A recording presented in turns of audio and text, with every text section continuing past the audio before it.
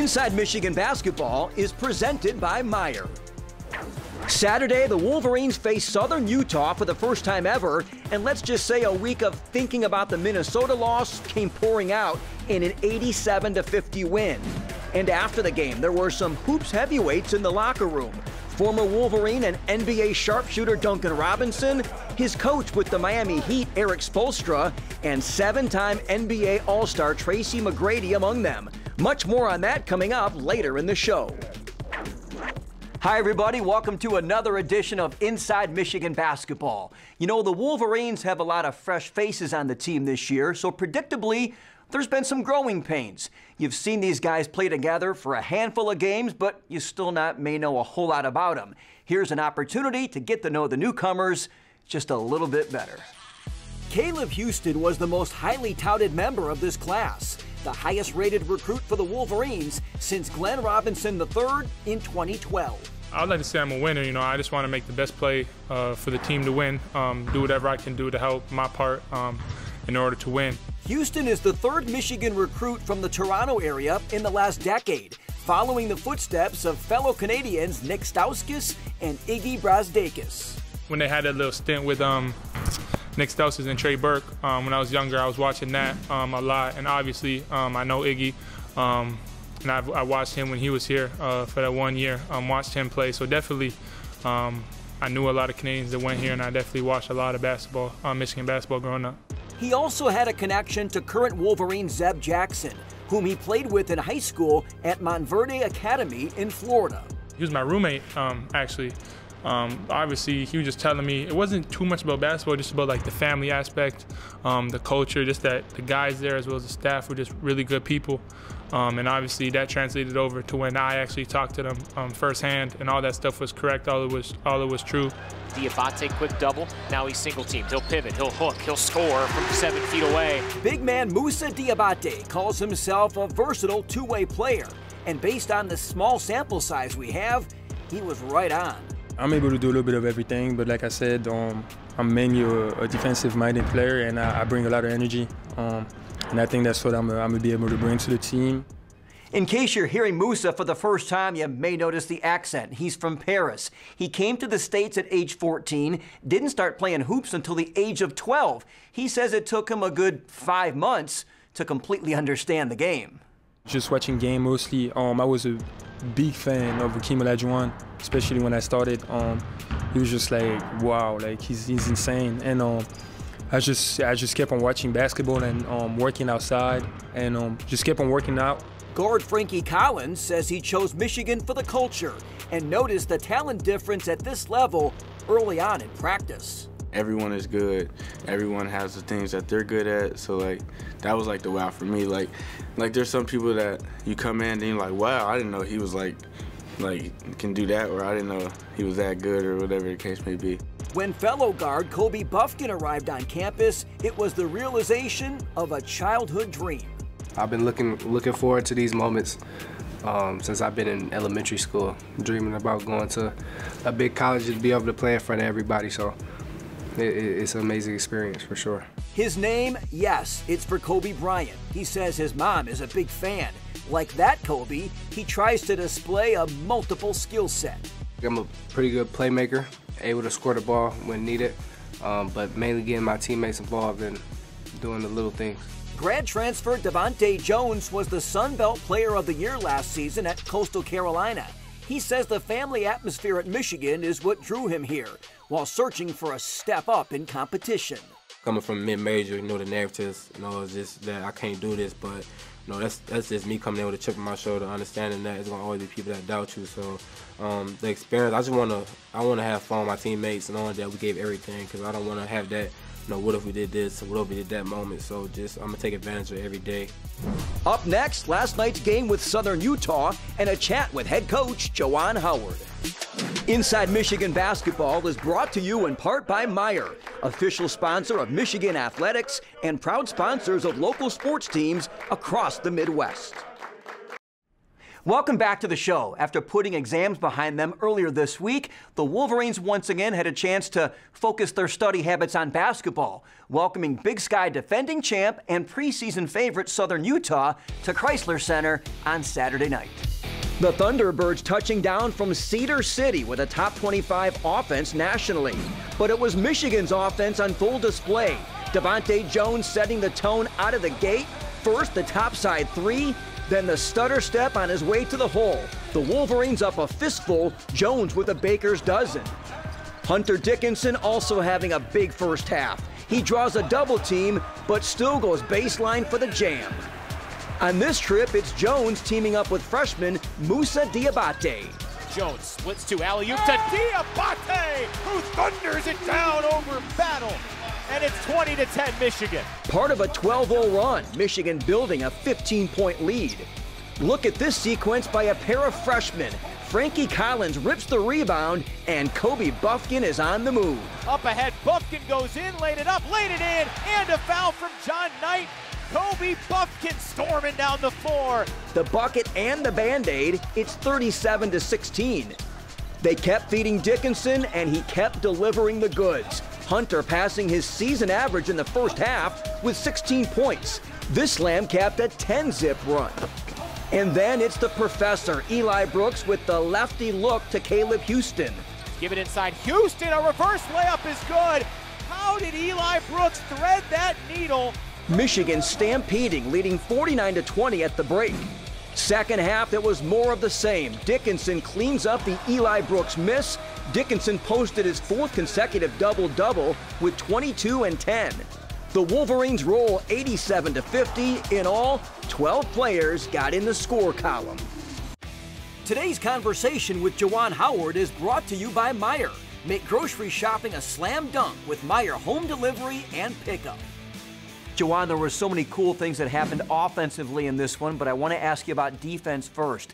They averaged 82 points a game. You held them to 50. How do you orchestrate such a defensive performance? Well, practice. You know, we did a really good job coming in on Monday, Tuesday, and Thursday, Friday with a disposition where we wanted changes. We wanted to come solution-based and figure out ways how we can improve together as a team on getting back to our habits on the defensive end and also on the offensive end. I loved our defensive disposition tonight from start to finish. We really got into our guys, defended pretty well, didn't allow too many blow-bys, we limited paint touches, and then we also took care of the offensive glass. This was Devontae Jones' first game with multiple three-pointers, also dished out 6 assists. Is it safe to say this is maybe his best all-around game so far this year? DJ did a really good job of reading the defense. Whatever the defense does is wrong, and so when they went under the screens, he shot the ball with confidence. When our bigs got good screens, he drove the ball to finish or make plays for others. You know, it was great to see a solid game from not only him but also others. I'm sure fans are just maybe starting to feel like they're getting to know him, and the thing that strikes me so much is his maturity. Can you speak to that a little bit, because it seems to shine in any circumstance? Well, he has his face about him. You know, his face is always, you know, locked in. Never seems so rattled. At times, I don't know what he's thinking. I try to figure it out, but I know he's a competitor. And you know, any player, you know, when the ball is not going in the basket, you know, you can get frustrated. But what DJ does is he stays within the moment. And I love that the experience he has, and that experience is growing, and he's getting better and better game by game. We're going to need his offense, but we also going to need his playmaking ability as well. Hunter Dickinson posted his 4th consecutive double-double. Where do you see the most evolution in his game? I would say shooting, outside shooting. He's never shot this many jump shots, because last season, you know, he had like a lot of guys who were pretty good, you know, outside shooters from 3. This year, you know, you have younger guys that are better attacking the basket. Hunter now has been like that other outside threat for us. He's worked on it, but it was one of those things that he always had. And some people are like, wow, where does this outside shooting come from? Well, he sacrificed last year because he had 4 shooters on the floor every time he was out there. Now Hunter is now growing with his game, and each player try to bring something new each year, and that's been one of his, you know, things that he's brought. He's always had, the passing ability. He had that, since the time I'm sure he started playing basketball, because he thinks the game. He sees plays before it happens, and that's one of his biggest strengths. After the game, Juwan welcomed a group of dear friends into the Michigan locker room, a group that included a Michigan legend, his former coach with the Miami Heat, and an NBA Hall of Famer. This is your family, right? 20 years from now, you want to have those moments that you talk about,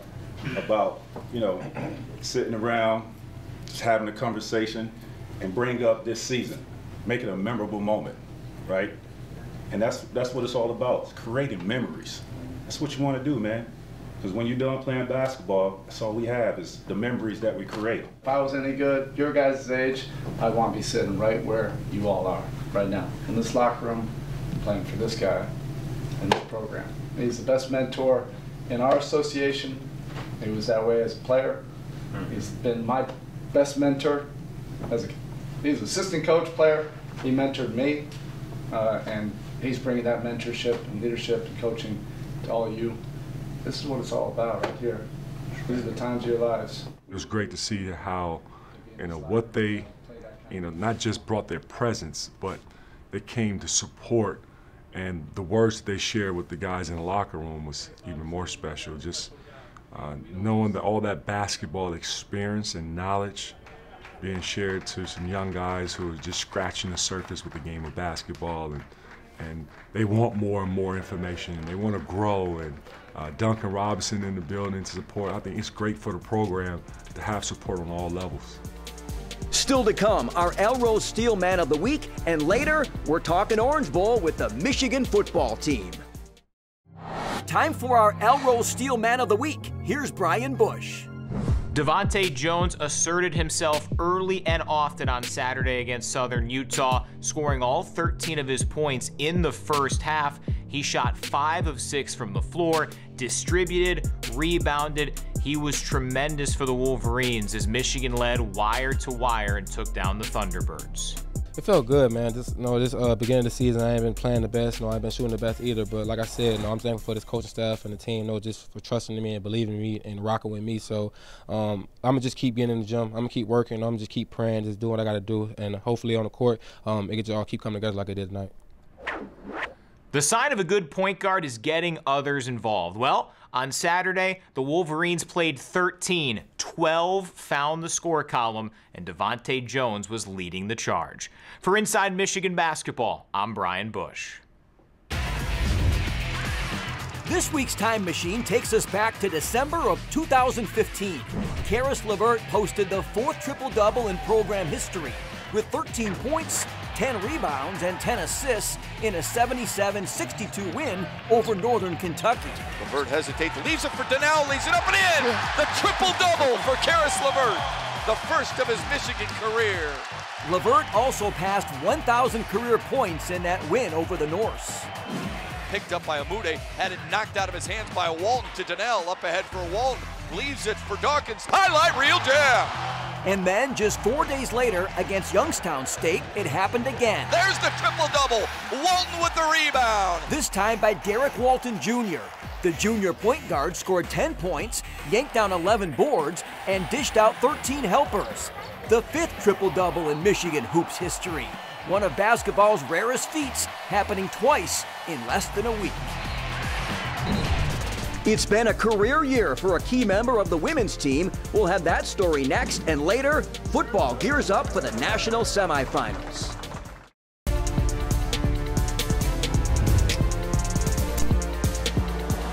Welcome back. We're talking women's hoops now. Today in Connecticut, Michigan takes on number 5 Baylor in the Basketball Hall of Fame Women's Showcase, the same Bears team that knocked them out of the NCAA tournament last year in an overtime thriller. Last Sunday, the Wolverines moved to 2-0 in the Big Ten with a 73-61 win over Minnesota. Miss consistency, Naz Hillman led the way with 25 points and 8 rebounds. Leah Brown hit double digits for the 3rd straight game with 19, connecting on 8 of 14 shots. It was Michigan's 3rd straight win over the Gophers and the first game against them in almost 2 years. Both of last season's contests were canceled. Naz is clearly the focus for every team that plays the Wolverines, but the emergence of senior Emily Kaiser is making the team a little more difficult to defend. Here's Sarah Van Meter. After spending 3 seasons as a role player and a backup to classmate Naz Hillman, Kaiser is one of just 2 Wolverines who has started all 11 games this season. Blocked by Kaiser. Emily's emergence is not surprising. She leads the team in rebounding and shots blocked. She's 2nd in steals and 3rd in scoring. I feel like I'm playing with a lot of confidence. I just go out there and, try and be consistent and just try and, help out the team. These last 3 years of having, to kind of sit on the sidelines, you learn a lot on the sidelines, but then also, you can really focus on yourself, whether it's on off days getting in the gym or, just getting up extra shots, that you can really focus on yourself. Patience. Emily is a patient person, always hoping, then believing her time would come. You work so hard for so many years and you never really know if it's gonna pay off. That's not exactly why you're doing it. You're doing it for the team, and obviously you hope it's gonna end up in playing time, it's gonna end up in starting, but it's never guaranteed. So I think, I've put in all this work in for it to finally pay off. Like, it is kind of a surreal feeling. And yeah, it's just fun too. And her journey has helped prepare her for the leadership role she now has, especially with the freshman class. I've been through it all. My freshman year, I was pretty much on the practice team from the start of day one. You can't complain about it. You got to buy into the role. That's what the team needed from me that year. And I think every single year my roles kind of changed. I don't think once I ever complained about it. And it's hard, so I always acknowledge that with the freshmen. Like, we understand why you're feeling like this. Trust me, like, I was just there. Kaiser comes from an athletic family. Her brother and sister played college basketball, and her dad, Brian, ran track at Purdue. But there was never pressure at home to become a Boilermaker, but... He might have swayed me from not going to IU just because of that rivalry. Emily says that her mom, Chris, is her biggest fan, and growing up in the basketball-crazy state of Indiana, along with playing sports against her siblings, has helped mold her into the player she is today. For Inside Michigan Basketball, I'm Sarah Van Meter. Inside Michigan Basketball is brought to you in part by Meijer, official sponsor of Michigan Athletics and proud sponsors of local sports teams across the Midwest. Welcome back, everyone. The Michigan football team has been in full go mode for almost a week now, and though not in the forefront, the memories of that Big Ten championship game a couple weeks ago are still crisp in their minds. Just feels good every day knowing, like, waking up every day. And I actually have a board in my room that says Big Ten Champs, and I just wake up every day, look at it, and it's just a great feeling. That's never going to leave my mind. That's going to stick with me forever. But, it's time to put that to the side for right now and really just focus on this Orange Bowl, because this is a big game coming up, and it needs all the attention it can get. With us not playing like the next week, you have a little more time to enjoy the win.